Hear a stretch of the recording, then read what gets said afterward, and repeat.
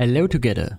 You have probably heard of ChatGPT lately, the artificial intelligence and the best chatbot who is currently available.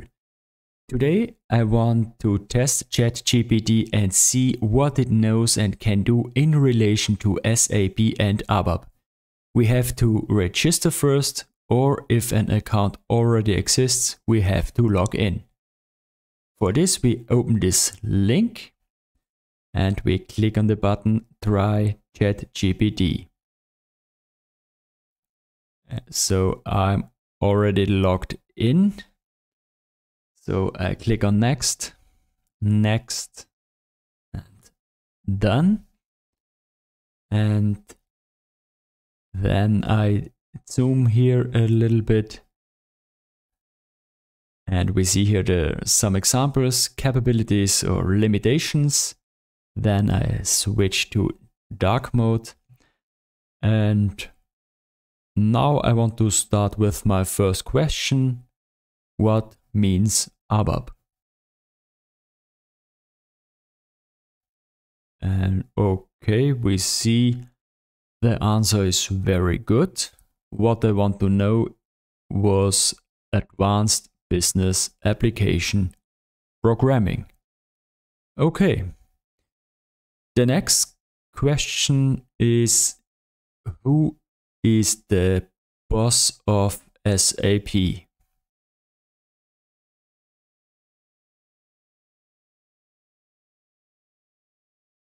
Okay. This question is also answered correctly. And now let's start with the ABAP code. And the first question about ABAP code I want to ask is, create hello world in ABAP.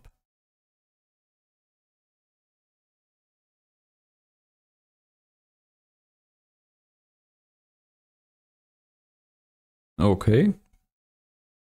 The syntax looks good. And there's a little explanation here.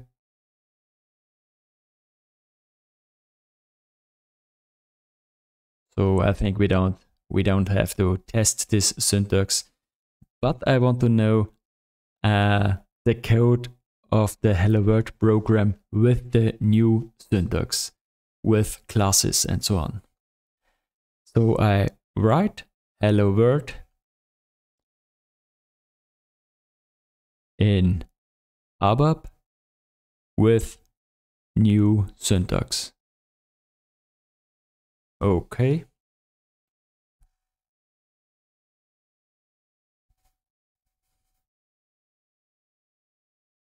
Okay, we see here the class definition, then the implementation of a method say hello, and how to call this method.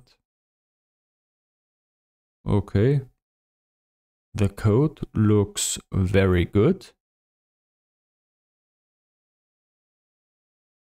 Then is some explanation. Let's stop this and let's copy this code. And I go to my SAP system. Here I have already created a program. And now let's paste the generated code here and we click on activate. Okay, no errors. So let's run the code. Okay, the code works. Okay. Let's go back and ask some sophisticated questions. For example,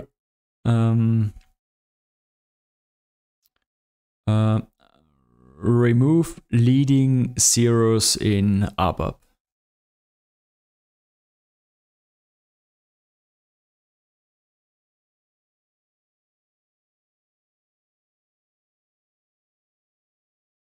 So now I'm curious about the answers. Okay, the first is the condense function.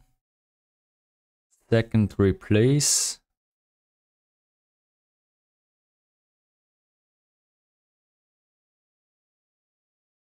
Oh, but I'm not sure if the condense function works here. I think not. But let's stop this here.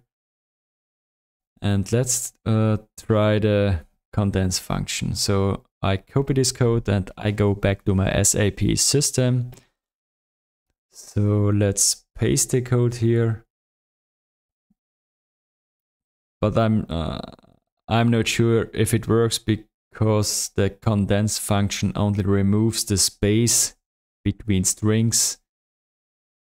But okay, let's write out the output string, activate and run the code. Okay, and we see here the leading zeros are already here. So let's go back. So what I expected here is a code something like this. Output string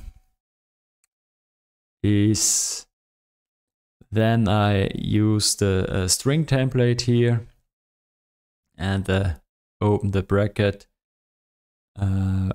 Here write the output string width is 7. This is the number of my values here, and alpha is out.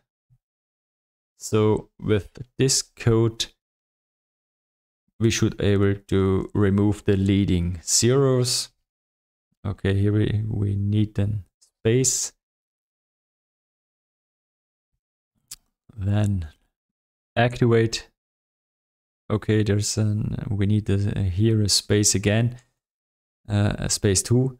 Let's activate and let's run the code, and now we see the leading zeros are not here. Okay, so the answer here was not good. But let's try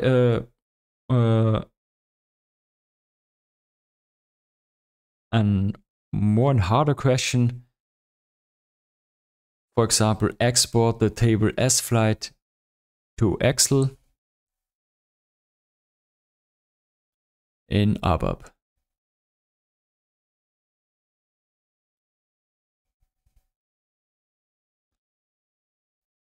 So now I'm curious about the answer. Okay, the function GUI download, the select statement is okay, but the function call is not okay because you can't pass here the internal table lt sFlight because you have to do some conversions before. So this code will not work.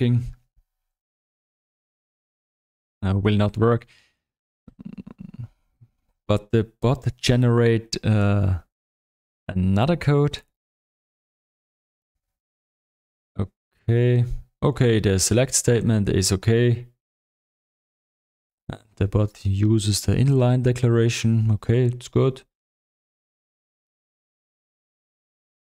But I'm not sure if this code export my table to an Excel. I don't think so.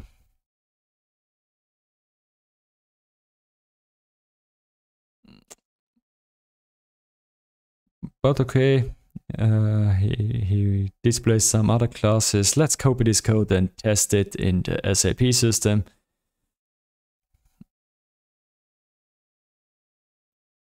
And let's check the code. Okay, as I expected, there are some errors. But okay, I don't will check this code here because it's we cannot use it. It's not a good code. But let's ask another question, and in which table the SAP passwords are stored. So I write here, in which table in SAP are the password stored.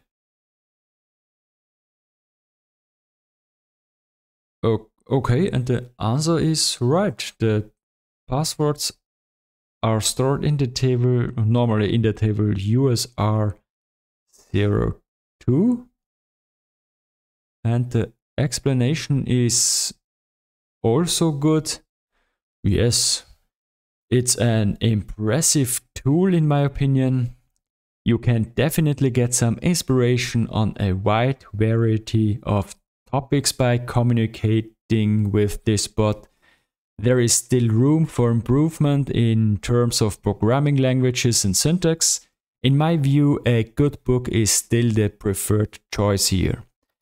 At the same time, I think that the bot is good enough to solve simple tasks. Will replace this software developer and programmer? No.